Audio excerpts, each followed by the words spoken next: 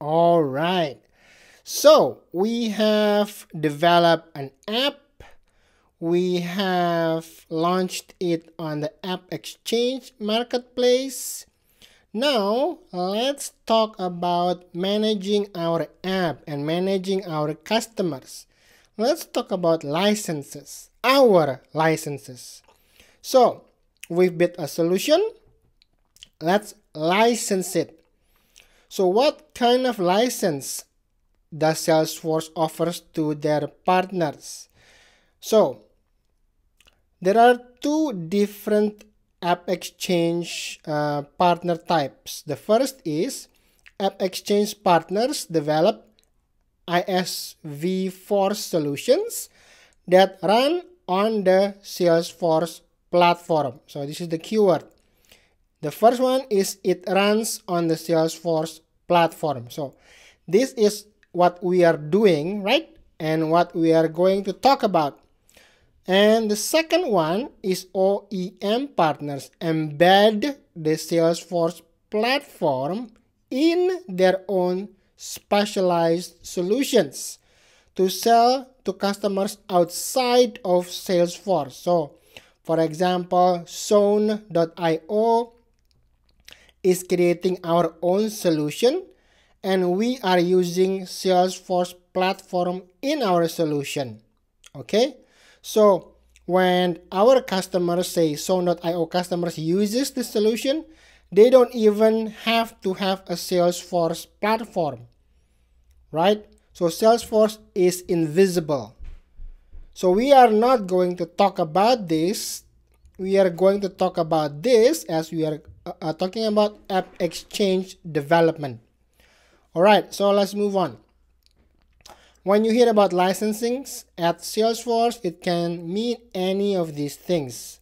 The one that we talk about, ISV4s and OEM solutions, both come with user licenses that grant access to the managed package their creator distributes. OEM solutions also embed a Salesforce platform license with each managed package license. So the Salesforce platform license, meaning the Salesforce user license, is embedded on the OEM.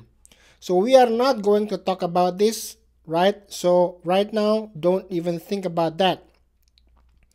When you sign your Salesforce partner agreement, you license the use of Salesforce technology for your business.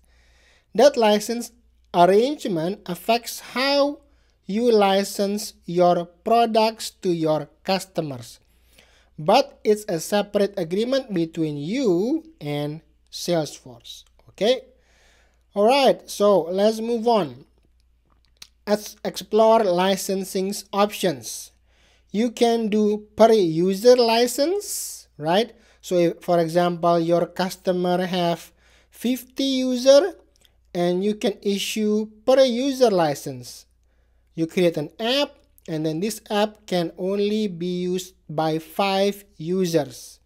If they need more than 5 users to use it, they can buy additional user or a package of 5 or however you want to sell it. That is per user license. That's pretty obvious, right? Site license is a site-wide license. It doesn't matter if they have 5 users, 10, 1,000 users. It's everybody can use the app you develop. That's a site-wide license, okay? And then we can also offer free trials and time limits like 30-day free trials and so on and so forth. Also, we can offer an absolutely free solutions, totally free, right? It's time to sow, right? So I also want to encourage you as an app developer to create free solutions first, especially when you are initially starting out your AppExchange career. Sow some seed to the community, create a useful app, make it absolutely free, no strings attached, and distribute it on the AppExchange so anybody can use it for free. Then you can develop further more complex, more in-depth solution that is paid, and you can use the site licenses or per user licenses. But if you sow first, sow your seed, sow your talent, sow your time to the community, then when you create another app that is a more premium app, more in-depth, more robust, more features, you can offer the paid solutions. Okay, so to be able to be eligible to offer free solution, it has to be absolutely free. That's the agreement between us and Salesforce. You can't say, oh, it's a free app, but you have to actually be a paid customer of your services outside of Salesforce. Then that's not actually free. That is not a free solution. Okay, make sure you follow the legal term there. You cannot fake a free solution. Well, the app is free, but they have to be subscribed to your service outside of Salesforce. Well, that's not free, right? So it has to be absolutely free to be eligible for a free solution or a free license. Okay, so manage new features. You can also manage new features as we see how you can do it from the trail here. Manage your features, meaning you can create an app and you have additional features your customers can buy, just like Salesforce, right? You have Salesforce and you have a ton of additional features that we can add to, right? You can do that as well. We can do that as well. So we can have offering additional functions to our apps, additional features, and then our customers can decide if they want it or they need it, how much they would need to pay more. So you can manage new features from there, and it's a pretty cool feature. And then customer support lifecycle, we are going to discuss about that on here as well. We will see how we can actually support our customer even logging in to their org when they need support, and and make them happy and make sure all our services are supported 100%. So we won't be leaving the customers in the dark after they have decided to use our app. All right, let's do the quiz now. When you enter into a licensing agreement with Salesforce, right, your customers are subject to the licensing terms of your Salesforce partner agreement. Your Salesforce partner agreement determines the options available to you in licensing your customers. Not really.